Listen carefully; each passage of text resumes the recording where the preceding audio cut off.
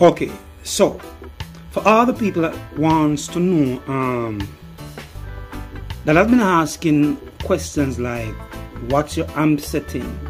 What type of effects are you using? What type of this? What type of that? Can you give me your settings for this and for that? And in all honesty, remember, we have many different artists out there, and many different artists have different feel, right? Different way how they play the music, different choices, different, you know, stuff that they prefer to use, stuff that sounds good to them, right? So it's not always, it's not really, when it comes to playing reggae, you just need to make sure you do not overdo it. Cool?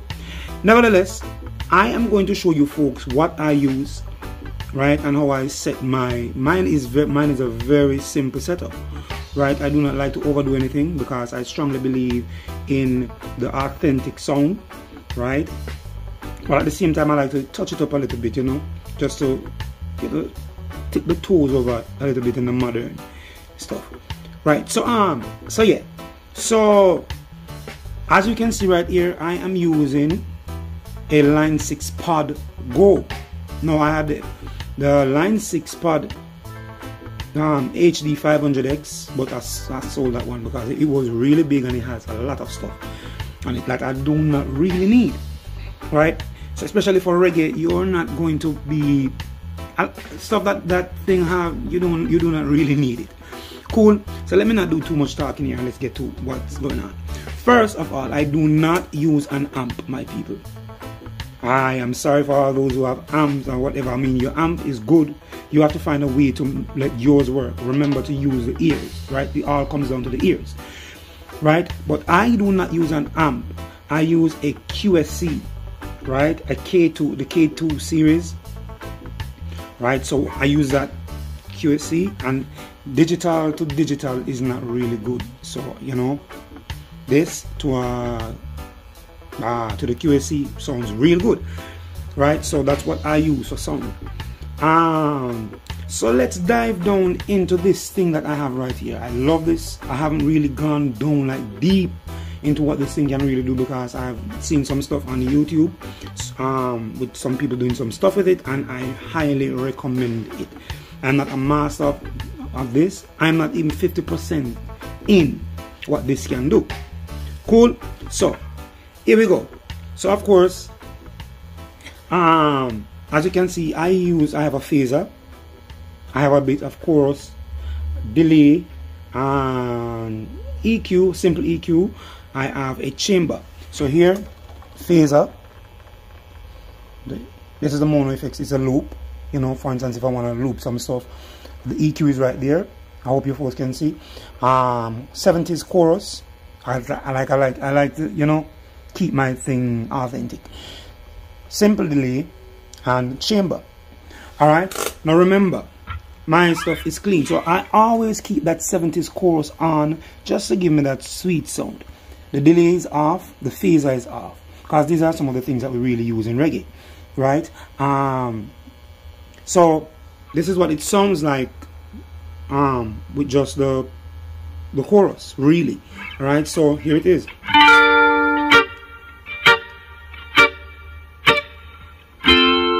Okay.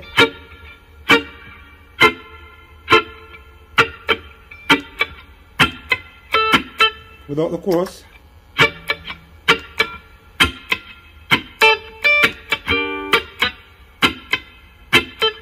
Alright. So what I'm playing chords that I'm using right now is G minor to F major. Alright. The high ones. Right? So let's put the chorus back on, and let's start with the here's a song. Here's how it really sounds with the drums. All right, so here we go.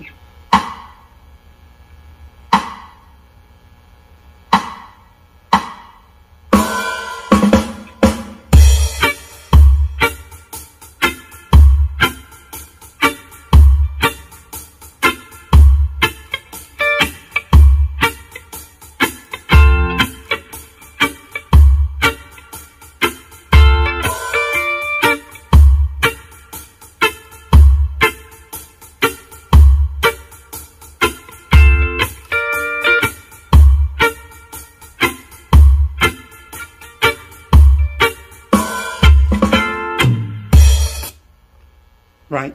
So that's it with just the chorus. All right. So let's say, of course, it's right here, the volume, and it's always, when it comes with the wah pedal already set. All right, I don't really use much wah. All right, and of course I covered the toes. See, I got you folks right there. Yeah, I don't want to see anybody commenting about my toes, so I covered them. Anyways, so let's get to the phaser, which a lot of people like. So normally I use a phaser with the chorus. All right. Now remember, the phaser has a little bit of, like, let's say a compressor. Let's put it that way, because as soon as you keep the phaser in, you're gonna hear that it kind of sucks the sound a little bit. All right. So here we go with the phaser.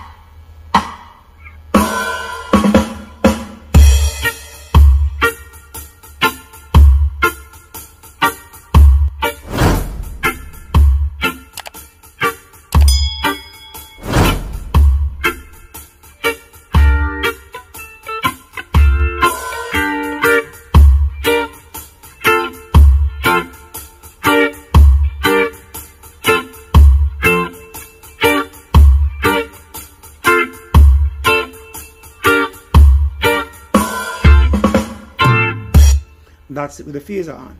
So let's kind of dive down into what I'm using right there. So we're in the phaser, and so let's view that. Right, the phaser that I'm using, the speed is 1.59 Hz. The depth is 100%. The feedback is at 0. The at stage 4. And the mix is 100%, right? Let's move over to not the EQ. Let's move over to the chorus. The chorus now, the chorus rate is at 0.4. The mode is all the way down. All right, the vibrato rate is down. Vibrato depth is down. The spread of it is at 0.2. Cool. So that's it for those two right there. All right, so let's get back here now. Of course, with the phaser off, up, listen to when the phaser comes on.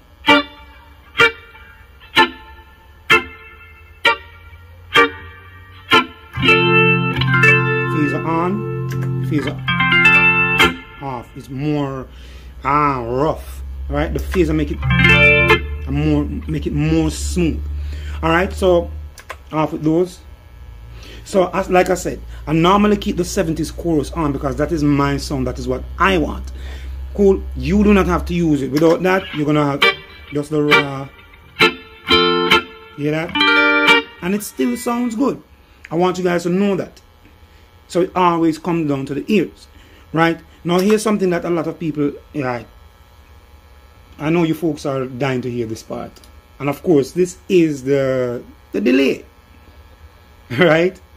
So my delay, let's look at the delay first, right? As you can see, the time 16, the feedback is 35%, the mix is 45%, and the level is 0.0 dB.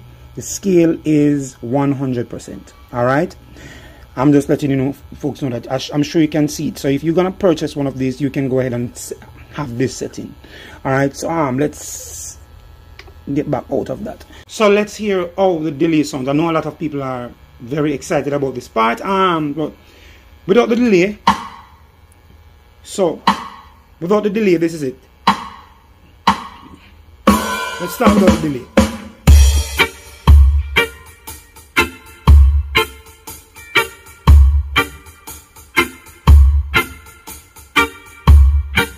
Yeah, my guitar sounds chunky because that's how I like it. Delay.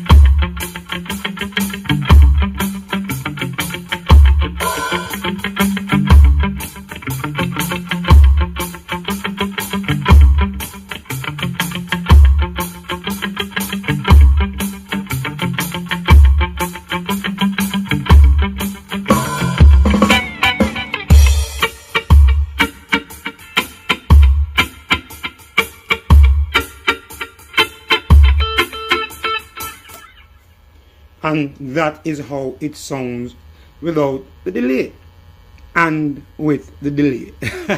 So yeah, so I already show you that I dive down in the settings with that. It's not, as you can see, mine is not complicated. All right, the EQ that I am using, right, the EQ that I'm using, all right, it's very simple also. All right, the low gain is at negative 4.2 dB, and the mid frequency is at 600 Hz. Mid gain is at plus 0.5 dB. The high gain is at plus 0.9 dB. The level is at plus 1.9 dB.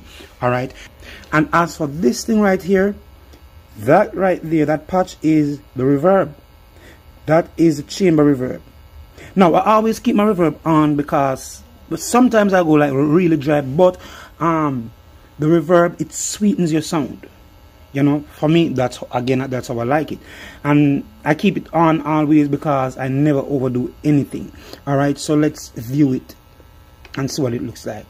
Right, so the decay is at 6.6, pre-delay 100, low cut is at 100, high cut 4.7, the mix is just at 26. Right, I never overdo anything when it comes to that. Right, so again, I like keeping it authentic. So yeah, that's it for my settings. Again, remember, don't only take what I am using. Remember to use the ears. It all comes down to the ears. If you realize that people are like cringing or whatever, then you know that you're really overdoing it. Cool. So that is basically my settings. What else is there to show you folks? It's just that I'm using a Fender Strat. So also it depends on your guitar, the guitar that you're using. The guitar gives different sound.